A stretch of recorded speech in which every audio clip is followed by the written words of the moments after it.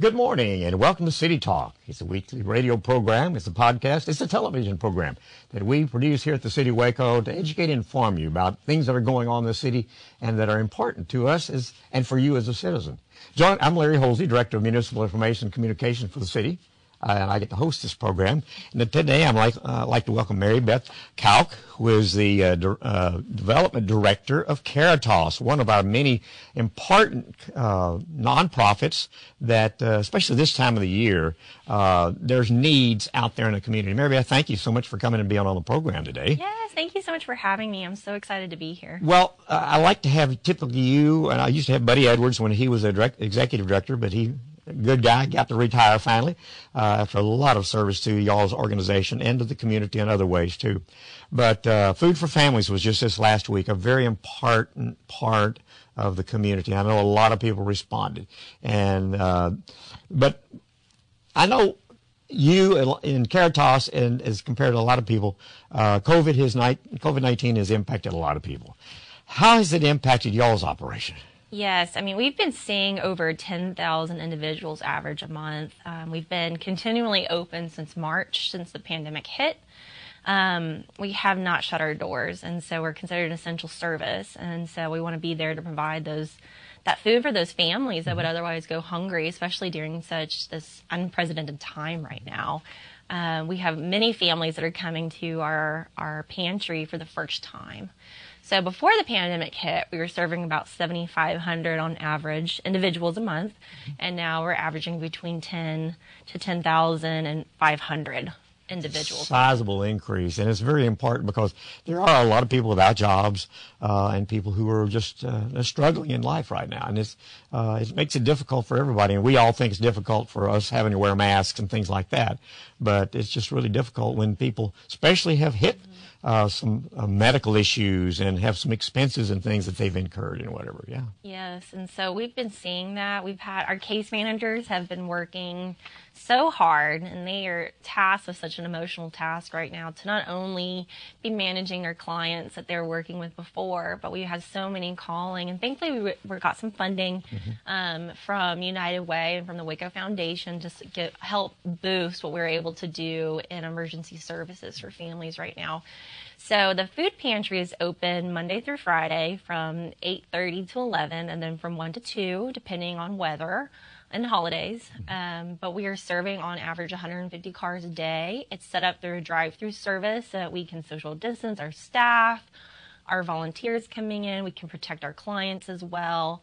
And so we have volunteers and staff loading all of the grocery baskets, and then rolling those out to the cars and loading them into the trucks and the vehicles. And so beyond that, with just food, we have so many families calling, needing rental assistance, utility assistance. And so many families just affected for the first time because of this due to job loss, furloughs, cutbacks, things like that. And so many businesses are just suffering right now. We're feeling that effect in the community. Well, you mentioned all the various services. You mentioned the rental assistance, a few things like that. We'll talk about that maybe a little later on. But, I can only imagine how difficult it is to do the touchless and the serving of the because it used to, your clients would come in and kind of grocery shop with a cart and do their own picking and things like that. Now it's hands off, and you have to do it the COVID way now. Yes, and we have masks, we have sanitation stations set up. We definitely have those protocols set up to protect our staff and our clients. But we have staff that are just working so hard, just so incredibly hard right now, just from the moment that they get there to the moment our doors close. Everyone is working around the clock just to make sure these families get the food and the rental assistance that they need, prescription assistance, utility assistance, because, it has just been so much desperation with some of these families, and our case managers are saints. Yeah. They are working so hard, and they are taking these emotional phone calls, and I've had to take what we call profiles of hope. So profiles of hope are our client stories. And, one of the things that I do is I try to show our donors and people that are giving towards Caritas, to show them exactly what they're giving towards, to paint a picture of who they're trying to help. And so one of the women that I had talked to, she was a single mom, and she has 3 daughters, and she has a disabled mother, She was the sole provider of the household. She was a manager for a local restaurant here, had a great job. It was a franchise restaurant, very stable. But unfortunately, that chain just got hit so hard with COVID, and they had to shut their doors completely. Wow. Yeah. So she lost her income, and it just, everybody knows this unemployment was a mess. So many people applying for unemployment at one time. And so she just was in desperation, and her sister said, "Have you tried Caritas?" And she said, "No, I haven't." And so she called us, and we were able to help her that day. We were able to pay her utility bills and her rent mortgage for the month. And then I said, "Have you used our grocery service?" And she said, "Not yet." And I said, "Well, come on by. Our doors are open for you. We are here." And she was just in tears on the phone. Yeah. Just in tears. And so you could just feel that emotional turmoil that was there. And she's just one of thousands of our clients. Yeah. I can see the passion in your eyes. For those on radio, you're missing it because you can tell this is a lady who has a passion. And I'm going to start tearing up too, because this is what's important about, and that's why I wanted to share this program with you all out there and the listeners. This is the time of the year that we think of our families, but we also need to realize the importance of sharing what we've been blessed to have in either resources, money, job, things like that, and share it for the people just like you just described, Mary Beth, that, you know, it wasn't their intent to lose their job or lose their income. They want to work. They want to do that. Yes. But life is just kind of hicking them around by the way of COVID as it is in this instance, and we need to share and be a part of that. And Caritas is just certainly one of those agencies. Now, you've shared with us a good example. Now, thank you for doing that, because that's critical to let people really know the day-to-day working. And I can only imagine how you and your staff have to deal with it all the time, but it's a calling. You have to have that passionate love in your heart to be able to do that day in and day out. And a lot of your volunteers kind of the same way. And I'm sure you're using as many volunteers as you possibly can, because you're all stretched so much. Let's go back real quick, because you keep talking about some of our clients. You have to have those people not only just as people walking through the door, but they become something that you do through your case management. Talk a little about the case management and how overall you kind of help coach and counsel, and not just do like you just did, is say, okay, have you taken advantage of our food pantry? No, talk about case management, part of what you do. So what we want to do is take a holistic approach to our clients. We have case managers on staff that are there to support the clients, to really look at the root cause of why they're in the situation that they're in, why they're not able to budget for food for their families for month to month. And right now, COVID's a completely different animal on its own, and we're working with these families. But prior to COVID, we were working with individuals who just hadn't been taught those skills yet. And so it can be life-changing. We also have a case manager that is helping with employment. So if we have clients who are interested in furthering their education, we can help that through partnerships that we have within the community. If they want to get a certification in anything, we can certainly help them with that. We have a health nutritionist come in, and she teaches on healthy eating. And she actually works with the clients right now, and we have her doing social media posts as well with the produce, any of the ingredients and the food that they've received that week. What are some recipes that they could cook with those products? And so it really is a holistic approach of saying, okay, well, this person is in this situation. How did they get into this situation? How can we uplift them with skills and training and education to help them further themselves in life and be independent? That's amazing. Well, and it's so much. And I know you all do in your counseling efforts and things like that. You do some of the education things. If nothing else, you can always refer them to some other agency that you know is more specialized, or maybe has a bigger repertoire, more or less, or bigger ability to give training, maybe on financial design and things like that. But they want to take and help people that really need the help, and that's right. Now, we just finished having Veterans Day, and I know you all have some special things you do for veterans. Talk about that. Yes, we have a grant from the Texas Veterans Commission, and it is specialized towards veterans that are either honorably retired, discharged, anything like that, that live 200% or below the federal poverty line, and for their surviving spouses, which is a really important piece. Not only is it for the veterans, but if they have passed and their spouse is still in that situation and living 200% below the federal poverty line, they can qualify for these benefits as well. And so we have this in several counties, not just McLennan County. We have the listing on our website at caritas-waco.org. But we have 2 case managers that are focused on veterans. Both of them are veterans themselves. And so we're so excited to have them. And so they go out and actually are just recruiting veterans to say, hey, we have this support for you guys.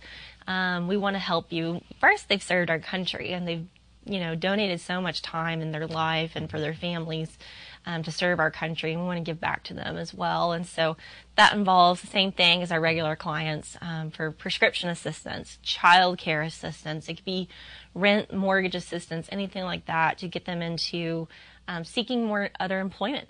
If they're a veteran looking for a job, we can help them with that. We want to be there for them. Absolutely. You mentioned the counties. What is y'all's outreach as far as, do you have a specific area? Is it McLennan County, or is it greater than that? Or how many people, what other counties or whatever can you serve? We are, for the veterans case management. For any of it, for the any project, of it. yeah. Well, for right now, the majority of our clients are McLennan County. The majority of them are in Waco. But we have no geographical barriers. So if anyone comes from Austin or San Antonio and they're in our community for whatever need that they have, we will provide food to them. That's fantastic. Now, we just finished having Food for Families, which is a major food drive in the greater Waco area. The KWTX News 10 helps sponsor and is a major resource for that. And that refreshes and refills a lot of your emptier shelves, but that's just a once-a-year project. So that may stock up your shelves pretty much there, but that doesn't keep it going through the whole year. So the holidays are really important, certainly, to remember that. And by the way, if you've missed Food for Families and didn't get to contribute and still want to, you will still always take contributions. How can people bring food, for example? We'll talk about money maybe a little bit later on. How can people bring food? Just bring it by to drop it off, or what? We're located at 300 South 15th Street. We will always take food. We have trucks that will do large pickups as well. And so it's at 15th and Mary. That's where our warehouse is, but they can call our phone number, 254-753-4593 to schedule a larger pickup.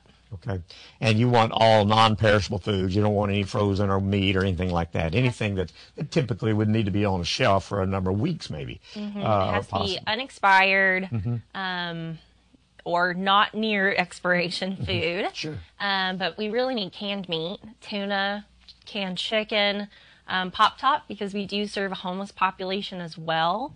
I believe last month we served around 400 homeless in Waco, as well as clients. It's not even just people coming through the drive-thru that have housing. We also have this population that we're providing food to that does not have housing at all. Yeah. And so the Pop-Top is great for homeless because they don't need a fork or anything like that. They don't need a can opener to eat it. Yeah. But we're also taking like individualized crackers, cereal, pasta, dry goods, pasta sauce.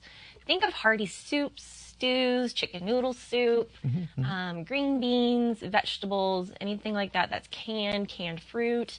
But we're also taking those grains as well. That's another big piece for us too.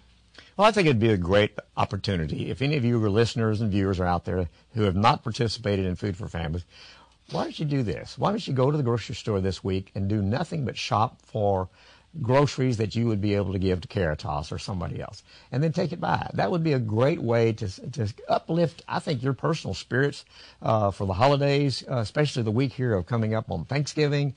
You're sharing part of your resources and clearing not necessarily your shelves, but buying stuff specifically for people who need it. And Caritas is a great organization that can help spread that. So what are holiday needs do you need? I know holiday giving is really good, and that's what I wanted to encourage, the food first of all. But holiday is important. So let's talk about the holiday. And then we're going to talk about how to sustain this throughout the rest of the year, because you can't just focus on, it's the Thanksgiving or Christmas holidays we're going to give now, and then we don't think about you until again next year. Right. What about holidays? What's specific to holidays are you needing in addition to the food? Well, we do a big end-of-the-year holiday push for fundraising. We want to make sure that we have that money going into the first of the year, that we're able to buy those groceries. That helps with our first quarter budget to provide food for families. But really with that, it's just saying, if you want to do a monetary donation or do a check or money order, make it out to Caritas, put holiday giving in the memo, mail that to us at 300 South 15th Street. And then what that does is that helps us stock our shelves for the beginning of the year. And we're really excited for that. And so around the holidays, we have a lot of very dedicated donors that give to us every year. It's just part of their budget for the year. And so it's almost become a fundraising event in itself as our holiday giving. And so this time of year, we just ask people if they are able to give and they can open their hearts to give the most generous gift that they can give this holiday season. We would greatly appreciate that. We have a lot of donors that also make gifts in honor of others. So one of the ones I'm working on right now, we have a very sweet Grammy and Grampy who like to make a donation in honor of their 18 grandchildren. Wow. And so we do cards for them, and we put this together and we say, "Dear so-and-so, Grammy and Grampy made a gift in honor of Caritas for the holiday, for Christmas for you." And then we put that together, and that's part of their gift for their grandchildren. And I just think that's incredibly thoughtful. I think that that's such a meaningful way to still give someone a gift for the holidays, but you're also giving a gift to someone else. You're helping to feed a family as well. Absolutely. If you've just joined us, we're visiting with Mary Beth Kalk, who is the Director of Development for Caritas in Waco, one of our major food pantries and nonprofits that help support those who don't have. And you all very carefully screen and make sure things go through like that. One of the things I think I learned from Buddy Edwards when he was here on this program last year, or before he retired anyway, you all take a lot of the money that you have, and you have the opportunity to buy from various food pantries or better than wholesale type of situations. So we're not just only depending upon the gifts of food, but you're able to buy food. Talk a little bit about that and how somebody's dollar can go a whole lot more than just buying $1 worth like you would go to the grocery store currently. Oh, yeah. Whenever you give a monetary gift to us, we're able to buy 5 times what you would be able to buy with that dollar at the grocery store through our partnership with the Central Texas Food Bank located in Austin. We have several other community partners for grocery purchasing, and that's a big piece of our budget is where this goes to, because we buy the produce. We buy a lot. We want to make sure that all of our clients have a really healthy balance of the food that's given to them. I think when a lot of people think of food pantries, they think of just canned goods. But our pantry is so much more than just canned goods. It really, truly is. When I started this job, I knew a lot about the pantry, but going in and seeing it and seeing these gaylords of fresh produce coming in and seeing the milk and the eggs and the nutrition thought that's put into this. So we make sure that they have meat. We want to make sure that they have fresh vegetables, milk, eggs if we have it. And then we'll also do like our grains, our carbs, things like that, the pasta, things like that. And then some canned goods, but we do try to limit it. A lot of the canned goods are used for the homeless population, but we have volunteers that come in and bag those canned goods to go along with the other fresh food that we're giving as well. Absolutely. Now, one of the other things that you operate, again, to kind of help generate and stimulate finances and things, you have a thrift store. You have it's called Hidden Treasures. Hidden Treasures Thrift. Talk about that, because again, another opportunity. I do the same thing. Many times I will bring over to you all my gently worn, as it may be, clothes that for whatever reason my family says, don't wear that anymore. And I'm like, okay, but it's still good. So I take it over to you all and talk about that, because that's a great opportunity for you all to receive good quality clothing, and you all resell that. And it's a great place to go shopping. I've been over there and I bought some nice stuff over there. Thank you. Thank you for going. I've donated, but I've also bought too. So a lot of people don't know this, but we have 2 locations. We have one on Bosque Boulevard, and then we have one on Bellmead Drive as well. And so the managers there are great. The Bosque one is our larger one with the warehouse. That's in the Fairgate Shopping Center. Yes. So it's right next to Harbor Freight. But you can bring items over there, schedule it, call them, because they do have certain donation times. But we're always looking for like electronics, gently used clothing, anything like that, household items. But everything that's purchased through the store supports our programs. So it's a huge piece that helps. So that case management, that's where that comes from. This is how we're able to help, how we're able to have case managers come in. And so that really helps some of our overhead costs as well, purchasing through these thrift stores. And so our staff over there is great at both locations. They go through everything and they make sure that it's very high quality goods.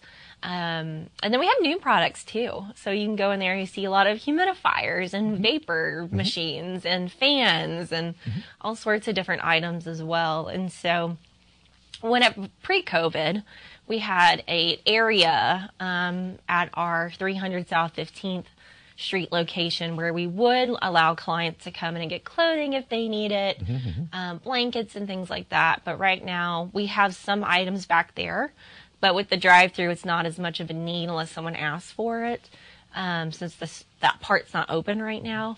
So we do ask that people go and donate those items to the Bosque or Belmead location. And then if we have a family that needs something, like if we have a family that calls and says, I need my house burned down, I need XYZ, we will pull from the thrift stores. How super, how neat. Well, I challenge our viewers and listeners to go shopping over there. All our Christmas is out. What's that? All the Christmas items are out. Absolutely. It's amazing what you go in there. It's a full-blown retail store and some very good products at a ridiculously low price. Yes. And that money all goes to the support and operation of the things we've been talking about. Great things going on. And I know you have a golf tournament as well. Talk about that while we're talking about kind of fundraising as it may be. So we have an annual golf tournament. So the past year, our golf tournament was usually in October. We had that. We didn't get to do that this year because of COVID. So right now, our hope is to maybe do it in the spring. We see a lot of other nonprofits right now that are having successful outdoor golf tournaments because you can social distance. You can wear your mask. You can still do it. You can be one person in a cart. And so we're hoping to still do that. That's going to give us a glimmer of hope for that for this year. So we just want our community members to keep an eye out for that. And so hopefully we'll be able to announce something soon. Absolutely. Great stuff. And you had a feast for, is it Feast for Caring? Or Feast of Caring. Caring. Talk about that. So unfortunately that was canceled for this year too. But we did in lieu of that was an online auction. And so we had a lot of bidders signed up. We had almost 200 people sign up to bid on items. And so that brought in some support. We also had our sponsorships from Feast of Caring that was canceled in April of last year because of the pandemic.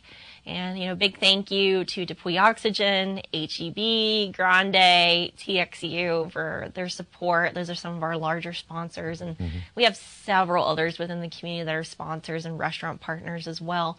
But we're hoping to host an in-person. We'll see. We don't know.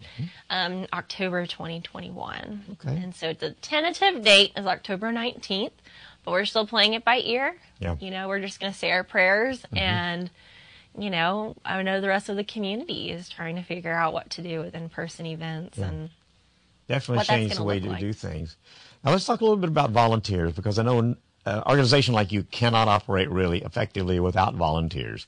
What type of volunteer positions do you have, and what type of commitment or whatever else? And, is you have to commit to certain things. And I know with the COVID, that changes everybody's thinking of how I go masking and and of course, especially of those people like myself, even who are of an age that you have to be careful about getting involved in that type of thing too, So we definitely, volunteers are one of our backbones to operating. And so we were really spread thin during the beginning of COVID. It was definitely something that with our volunteers that we had to limit. We weren't able to have as many come in because we had to keep social distancing. We didn't know where the spread was going to be, what it was going to look like, and things like that. And so right now we have a volunteer coordinator. His name is Andrew. He is great. He's such an awesome person to work with. And so about, I would say, July, we started resuming our volunteers coming in. This past month, we had 90 volunteers. Most of them are coming in groups. And we have a lot of churches volunteering, Girl Scouts, mother-daughter groups, things like that coming in. And we do question and screen the volunteers. Have you been out of town? Have you been traveling? Anything like that. And so we really try to limit, we want the volunteers to disclose and be honest about that because we need to protect our staff and our clients as well. But we do have them coming in. And then what we have them doing right now is helping load the carts in the pantry. So it is grueling work. It is, your back will hurt after you've done it for a day. It's a good exercise program. You can It pay is to a go good to a gym, exercise or you can go to program. work at Caritas as a volunteer. Exactly. You can come lift 30-pound turkeys. 30-pound turkey. That's a big or turkey. Yeah. slabs of beef and things like that, or canned goods. But right now we have all the volunteers coming in, either wrapping canned goods into bags, loading the carts, and then we have some volunteers helping load the vehicles as well right now. And so if someone's interested in volunteering, they can go to our website, caritas-waco.org, go to Get Involved, and then there's a volunteer tab underneath there, and then our volunteer application is right there, and it goes directly to Andrew. So there you have an opportunity to serve by volunteering. You can donate money. You can donate food. There's opportunities, and it really won't cost anything but just your time and just a little bit of your energy, some of your resources possibly, but great opportunities for there. Now, you all have some communication outreach since you're kind of in part of that. Here you are representing Caritas as a communication side. You all have a podcast. Talk about that, because podcasts have become very popular. I know this program is a podcast, and a lot of people listen to it. Talk about that. So we're going to be launching that. Hopefully, we've done one episode. It's called A Seat at the Table. And so it's hosted with Rogue Media. And so he's a local media consultant that hosts local podcasts here. You'll recognize some of them if you go to his website. But he's great. He's letting us do it with him, and we're really excited about that. And so what we're going to do, it's going to be hosting community conversations on food insecurity in McLennan County, national conversations on food insecurity. What are resources for families, individuals? What is that looking like? What's the latest data coming in on that? And just we're excited to have hopefully some really great guests. Our second one coming on is actually going to be Buddy Edwards. Okay. And so we're excited to have Buddy back. He is just a wealth of knowledge as our retired executive director who just retired this past spring. And we have, in his place, we have Alicia Jala and Ann Owen as the co-executive directors.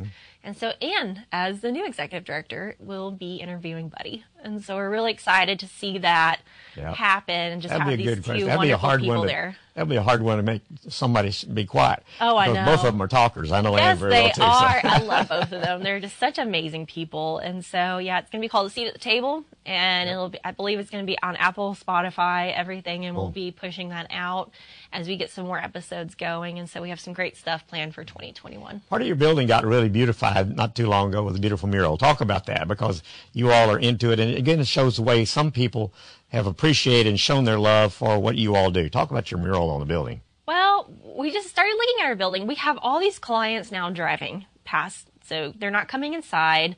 Everybody's on the outside right now, outside of the building, social distancing. And we have this wonderful local Waco artist. His name is Cade Kegaris, and he's incredibly talented. He's done some exhibits over at Creative Waco. He's done some other murals here as well, and he works with the Waco Art Apprenticeship Program.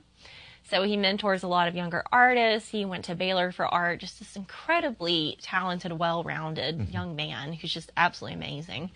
And he painted this beautiful mural on our building, and it is 15 foot by 60 foot. It took him almost a month to do it. He did it by himself. He usually did it working through the night. He was very dedicated, and he worked very, very hard. And it's this beautiful display of these very vibrant fruits and vegetables, and it has our tagline on there, Beyond Hunger to Hope. There you are. That's amazing. Mary Beth Kalk is with the Director of Marketing and Development, should I say, of Caritas, has been our guest this morning. Mary Beth, very important information that we've got to share with our community, ways to volunteer, where to share, end of year giving if you're thinking about any of that type of thing, and a place to shop too for your Christmas things, or all kind of things coming up for the holidays. Food for Families is over, so that does not mean you cannot participate and share whatever wealth that you've been blessed to have. Not that you're wealthy, any of us are not wealthy, but we and you're year to year, day to day, Monday through Friday, February through November, are needy times too. So anyway, yes. Thank you so much for bringing what you have today, and thanks for being with us today. Thank you so much for having me. And we thank you for tuning in this week, and we hope you'll tune in next week for more information about the City of Waco on City Talk. This program is produced by the Municipal Information Department of the City of Waco and is provided as a public service by this station.